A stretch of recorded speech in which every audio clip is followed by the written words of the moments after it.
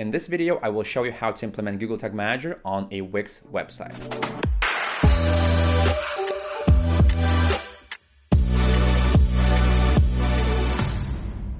Hey, my name is Julius, and this is Analytics Mania, where you can learn Google Tag Manager and Google Analytics.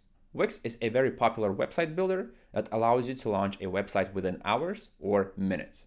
While there are definitely some nuances, you can still have at least a mediocre setup with Google Tag Manager on a Wix website. And in this video, I will show you exactly how to do that. By the way, I also have a blog post that teaches how to implement Google Tag Manager on a Wix website.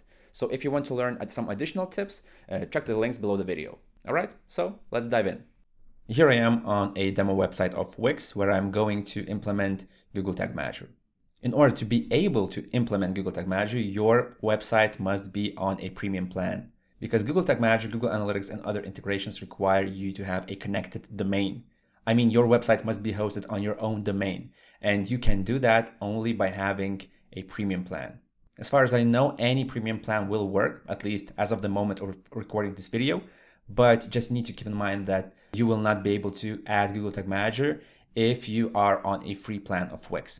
So I have already done that. I am on a premium plan and I have connected a custom domain right here. And we see that this domain is connected. It is a primary and the website is live. If you're not sure where to find the domains, I mean, where to connect the domains, you need to go to the settings of your website, then click settings and then choose domains. And you will be able to find the domain and add your own domain right here. Once you do that, then you will need to stay in those very same settings and find the section that is called tracking tools. Or in some places, I remember that the name is analytics and tracking or something like that. So you should keep looking for something that is related to tracking or analytics. When you click it, then you need to choose the tool that you want to integrate. If you're thinking that you should choose Google Tag Manager right here, don't do that. Also, don't choose Google Tag Manager right here. Even though it looks obvious that this is the option, unfortunately, the built-in Google Tag Manager integration in Wix is terrible. Maybe in the future they will fix some bugs, but right now it is so full of problems that your tracking will probably break multiple times on a page. That is why you should not choose the Google Tag Manager integration right here. Instead, go with the custom option right here. But once again, maybe in the future they will fix this, but right now, at least as of the moment of recording this video, don't do that. Then when you choose custom integration, you should go to Google Tag Manager, click on the container ID, and copy this entire first code right here. Then paste the code, set it to fire on all pages, load it once, ahead, and click apply. Then let's check whether Google Tag Manager is implemented properly. Go to Google Tag Manager, enable preview and debug mode. Then the orange banner should appear. If you cannot see the orange banner, this means that the preview mode will not work for you. And this is very important. So if you are facing issues like this, I mean that you are not seeing the orange banner, I will post a link below the video where you can find some tips on how to troubleshoot this issue. But most likely your browser is blocking third-party cookies, or maybe some extension, some plugin on your browser is doing that. So once you enable the preview and debug mode, you should go to the website and click refresh the page, and then you will see that the preview mode has appeared. So this means that Google Tag Manager is implemented properly. Right now we are seeing three events, which is container loaded, DOM ready, and window loaded. These are three standard events that you will find in every container. Now let's actually start tracking some interactions on a page. The most common one is to track page views. And the most common tool where those page views are sent is Google Analytics. So let's go to Google Tag Manager and create a new tag. Click tags, then click new, tag configuration, universal analytics, page view, and choose the GA settings variable. So this variable will contain settings like, your Google Analytics account ID and so on. I mean, not account ID, the property ID, but still.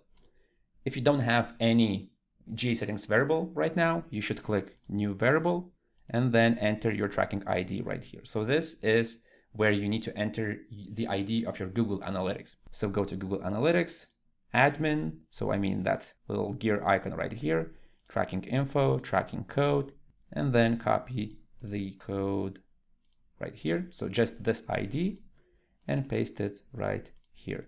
Then let's name the variable. Save the variable and then set the triggering to all pages. So this means that this tag will fire on all pages of the website where Google Tag Manager is implemented. But since we have implemented Google Tag Manager container code on all pages, so we expect that all pages is actually all pages. Then let's name the tag. Save the tag, and let's test whether it is working properly. To do that, you will need to refresh the preview mode first, then go to the website, refresh it, and you will see that your tag has fired on container loaded event. Because all pages trigger means that every time a container loaded event appears right here, it will then activate your tag. So this is a good thing. Then let's go to Google Analytics real-time reports and check whether the data was actually properly received by Google Analytics. So go to GA, real-time, and overview. And you should see your page view right here. So we are now in the motivational reading. I can also go to other pages, and I should probably expect other page views to appear.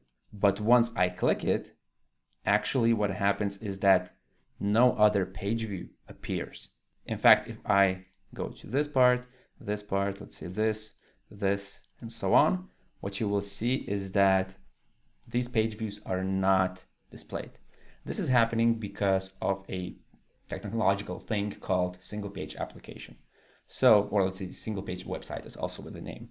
The reason why this happens is because of the way how Wix websites work. Even though you think that you're actually navigating between pages and the URL is changing, the actual page does not reload. This means that things like tracking codes and so on, they are loaded just once, and then when you keep moving from one section to another, the content is dynamically changed, but the actual page does not reload. Therefore, things like container loaded event happens only once, unless of course I completely refresh the page. If I completely do that, then we see that the page and the preview mode also has completely reloaded, and that a new page view is visible right here. But of course, visitors will not be artificially reloading your page just so you could see some page views in your analytics. Nobody does that. Therefore, we need to somehow be able to track these page views ourselves. Now, if you have no experience with single page applications, what you could actually check is whether the URL changes when you navigate from one page to another. So for example, right now I am on a home page, so nothing is after slash, after the domain. But if I go, let's say, to blog, we see that /blog appeared. If I go to services, we see that /services appeared. So that is actually good news. So the URL is changing. And Google Tag Manager luckily has a built-in functionality to track these URL changes and make them as triggering conditions. And you can do that with a trigger called history change. So you need to go to Google Tag Manager, then click New, Trigger Configuration, and then click History Change. Now keep all the history changes enabled like this, and let's name the trigger. Once you create this trigger, click Refresh, then refresh the website, and let's see what happens. So we see that the page has reloaded, our tag is fired, the page view is right here. Now let's try to click other menu items and navigate between pages. Click this one, we see some history. We click this one, we see some history. This one, we see some history. So that is a good thing. However, there are some problems as well. First of all, we see that the history events happen twice per click. So for example, if I go to home, you will see that 2 new history events have appeared. And this is not a good thing, because if we use history events as condition to fire the page view tag, we will be counting 2 page views per actually 1 page view. And this is not a good thing. So what we need to do is that we need to somehow make this trigger more precise. And even though we see 2 events, we will need to fire our page view tag only once. So let's check what kind of data can we use of this trigger to make sure that we will be firing the tag only once. First of all, let's go to Google Tag Manager, Variables, and in the built-in variable section, click Configure, then scroll down and enable all history change variables right here. So history fragment, all history fragment, and so on. When you do that, and when this loading saving disappears, refresh the preview mode, then go back to the website and refresh it once again. Now let's see what happens. Speaking of history events, nothing will change.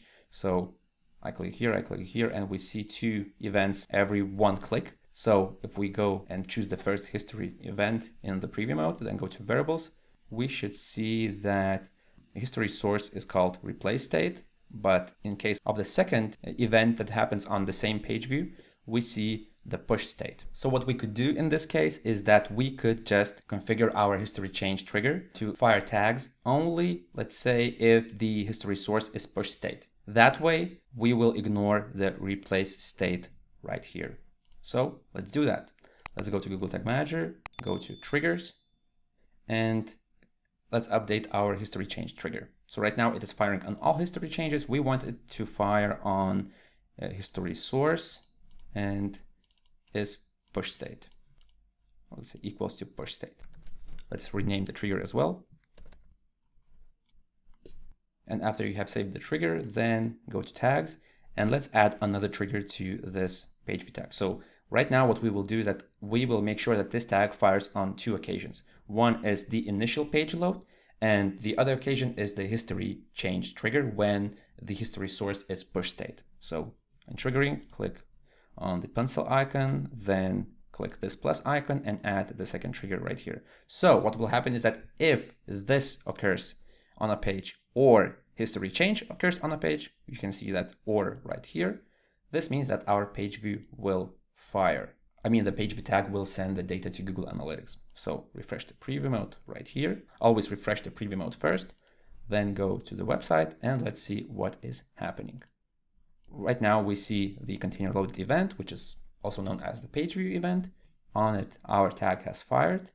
Then if we go to blog, if we go to contact, if we go to services, you will continue seeing 2 history events on every kind of like a page view. So that's not a problem, but what important is that our tag will fire only on the second history change, because the first history event is using the replace state and the second one is using push state. And in our case, the trigger will fire tag only on the push state.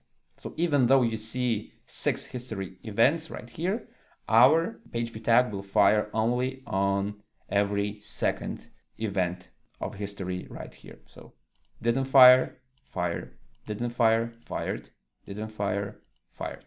So we see 3 page views. And if we go to Google Analytics, we will also see 3 page views right here. So now we have properly implemented the page view tracking, both on the initial page load, but also when the visitors are navigating your website and go from one section to another, even when the page actually does not reload.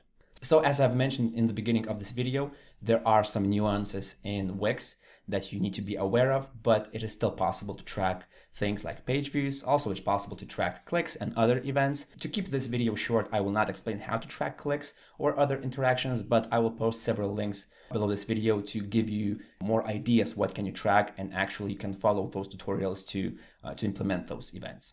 Oh, and also one more thing, last but not least, when you make sure that your changes are working, you need to submit your changes right here by clicking the submit and then giving some name to this version and then clicking publish right here. Okay, so now you know how to implement Google Tag Manager on a Wix website. What other useful things would you like to track on a Wix website? Let me know in the comments. If you found this video useful, hit the thumbs up below the video. Also, consider subscribing. My name is Julius, this is Analytics Mania, and I'll see you in the next video.